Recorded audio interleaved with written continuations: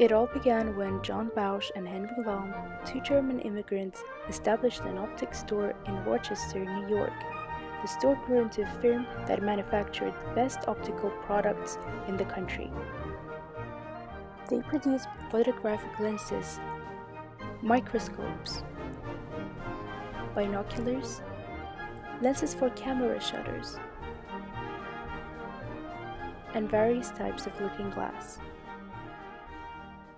Nevertheless, the one invention by Bausch and Lomb has achieved a cult status. Developed for World War II pilots, sunglasses called Aviator became immensely popular after General MacArthur victory in Philippines. The city, and the enemy still fought bitterly at the other, MacArthur entered Manila. He had kept the soldiers' faith. Military influence on public taste after World War II boosted the popularity of aviators among citizens, causing immediate mass appeal.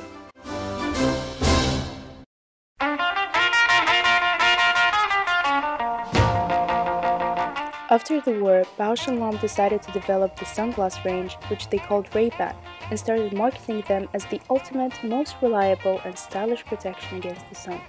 Ads showed how sunglasses are of use in any season, and short after, women's range was launched as well.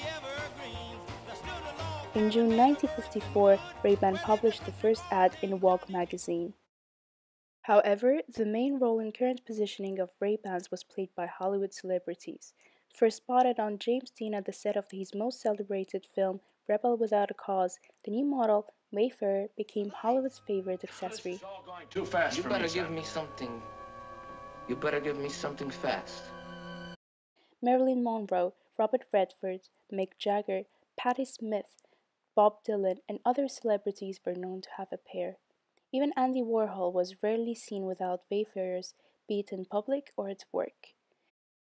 Malcolm Little notably wore optical Clubmaster model, while President John Kennedy was mistakenly thought to prefer Wayfarers. This myth, along with Audrey Hepburn's performance in the 1961 classic Breakfast at Tiffany's, where she wore Oliver Goldsman's sunglasses, nevertheless boosted demand for Ray-Ban products. In 1982, Bausch & Lomb signed a contract that would feature Ray-Bans in film and television. Featured in approximately 60 films a year, the Wayfarers hit over 1.5 million in sales in 1986, as seen in Tom Cruise in Top Gun. We happened to see a MiG-28 do a 4G negative dive. SK Billy's super sounds of the 70s weekend just keeps on trucking. The 90s defined a new era in fashion, and Ray-Ban became an obsolete relic. Thus, in 1999, Bausch & Lomb sold the brand to Luxottica, the Italian sunglass manufacturer and retailer, the biggest in the world. Luxottica devised a tailored approach to Ray-Ban. They stopped production for a year, and in the words of ex-CEO Andrea Guerra, we refurbished everything. After its relaunch, Ray-Ban Classic's price soared from $30 to over €100. In 2007, a new campaign called Never Hide was launched, positioning Ray-Ban as an accessory for progressive and young at soul. Print ads and commercials showed people engaged in creative, romantic, and risky endeavors, emphasizing the free spirit of the brand. The campaign took advantage of YouTube to implement guerrilla marketing, and its numerous videos went viral.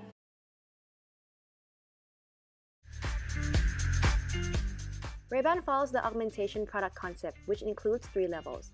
The core layer is intangible yet provides values to consumers by offering functional benefits, offering protective eyewear designed to prevent sunlight from damaging eyes.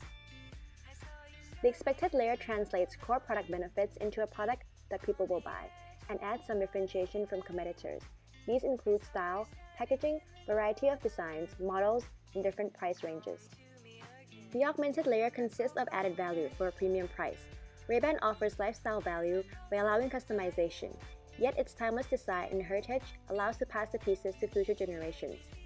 Emotional benefits of Ray-Ban allude to the numerous prominent figures that impacted society and culture, and thus the wearer implies his belonging to this influential group of people. An early innovator, Ray-Ban preserved this advantage by releasing more models, using cutting-edge materials for extra light wear, and has a wide variety of lenses for UV protection and optics. Ray-Ban's brand equity will be analyzed using the brand equity pyramid. It has 4 layers and each component will be discussed in detail.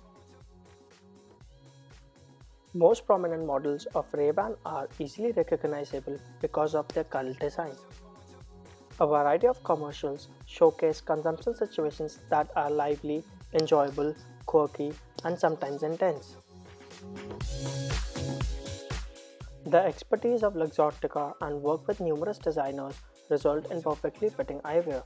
Since 1962, Ray-Ban has been testing its lens with drop wall test. It verifies the lens resistance to particularly violent blows. During the test, the lens is struck by a steel ball dropped from 1.27 meters. R&D uses special molded material that provides high strength to weight ratio to eliminate the risk of frames breaking. Using the vintage sketches as inspiration, the design team visually refreshes every model using softwares. Roberto Verganzi's framework for innovation strategy was employed to determine how tech advancements allowed Ray-Ban to establish the meaningful design classic. This grid is what is called technology epiphany, a dormant meaning that comes with a breakthrough waiting to be uncovered. Ray-Ban's breakthrough came with new green lenses that block sun rays for pilots while allowing them to see the dashboard. As Bausch & Lomb pursued this innovation, they developed a product range for outdoor activities. Circulating in the market, these innovative products generated new meaning of luxury, high quality, optical device that protected eye from glare and also emphasized the wearer's love for skiing, shooting, and other activities. As celebrities joined the process, Ray-Ban's current iconic status was achieved. Imagery defines how consumer wants to perceive themselves: active, excited, cool, young, and independent. As the biggest eyewear manufacturer in the world, Luxottica guarantees the quality of every single product. Consumer also takes this seriously with countless YouTube videos on how to spot a fake Ray-Ban. Is comparing a real Ray-Ban Wayfarer to a fake Ray-Ban. Authentic. Replica. The feelings that brand wants to induce are related to fun and excitement towards life, celebration of individuality, and enjoying the moment. Ray-Ban invests a lot in sustaining behavioral loyalty by teaming up with projects such as The Boiler Room, identifying its target market as young and free-spirited people. Furthermore, the sense of community is nurtured across a variety of online platforms.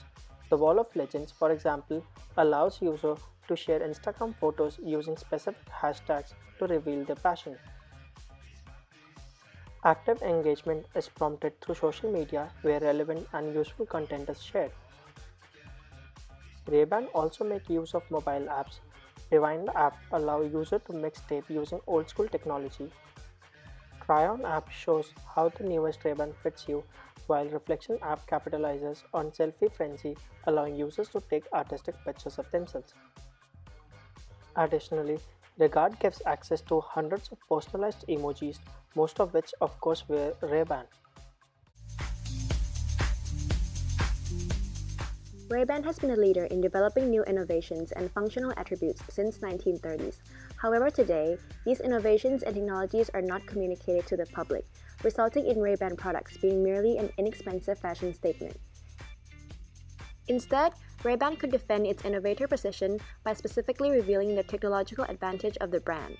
For example, they could launch a website that would allow to view different landscapes through Ray-Ban's different lenses. Luxury brands are using classic designs more often, resulting in Ray-Ban losing its exclusive image and appeal. To sustain competition, Ray-Ban should collaborate more with upscale designers and artists such as Paloma Picasso and exclusive brands like Acne and Vidmon. Ray-Ban could also use new unusual materials such as wood and glitter or recycled plastic. Ray-Ban campaigns have been too identical, leaving consumers uninterested or bored with a diluted brand message. Print ads, for example, contain too much context, losing focus on the actual product, while numerous commercials contain too much storytelling. Ray-Ban should focus more on its products, make them appear desirable again. They should launch more endorsement deals with modern muses, such as Kendall Jenner, Blake Lively and Justin Bieber, showing various consumption situations in a more glamorous setting.